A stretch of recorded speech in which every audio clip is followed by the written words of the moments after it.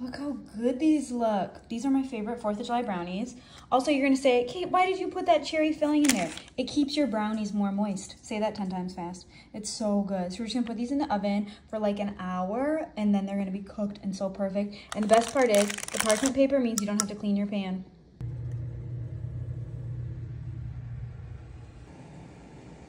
Look how cute these are. Cute.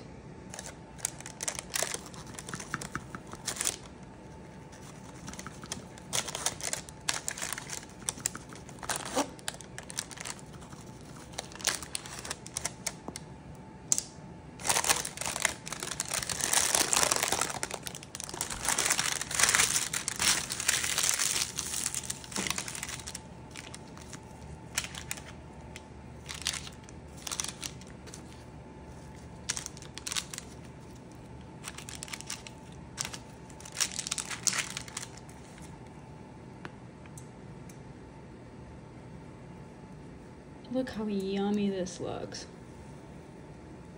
Yum. I love putting the cherry in it because it makes it more moist. Doesn't that look so good? It's absolutely perfect. And then I just left one plain just in case anybody doesn't like the sugar cookie. Then they can have just like a really yummy plain brownie. So cute, so yummy!